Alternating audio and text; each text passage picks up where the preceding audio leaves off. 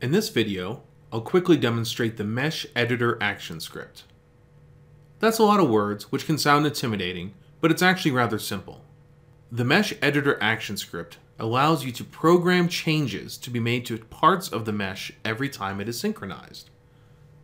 Of course, that's what our thermal tags and TD-Direct are for. So why would you need this? Well, we have the thermal tags and TD-Direct include as much information as possible. You can set up optical properties, insulation, orienters, materials, etc. However, we can't set all the properties in TD-Direct.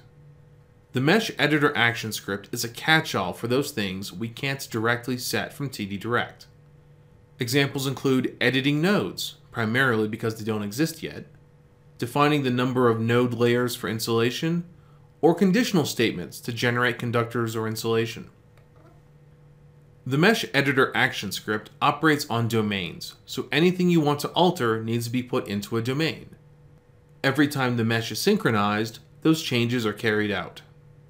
So let's look at an example. I have this simple geometry. First, I'm going to put a domain on this edge called ForBoundary.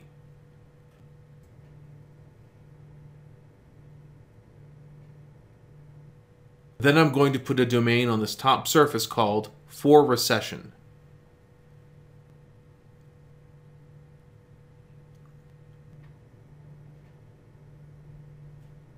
First, I'll mesh this.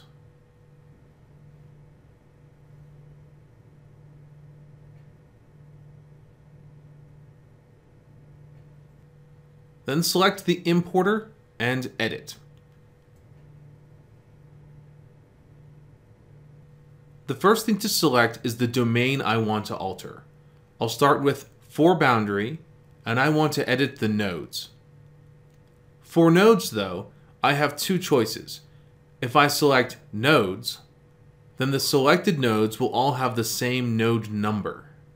If I select Nodes No ID, it will change everything except node numbers.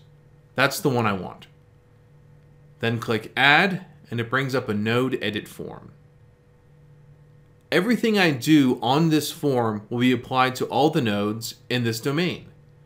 I want to override calculations and then set these as boundary nodes. For the next change, I will select the domain ForRecession. And for this, I want to edit the surfaces. Click Add, and I'll go to the Insulation tab.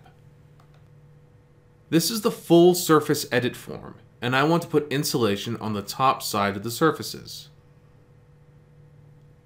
I'll call it Teflon, give it a thickness, and set it to 20 layers. The thickness and material I could set in TD-Direct, but the number of layers needs to be set here. Then I'll resynchronize.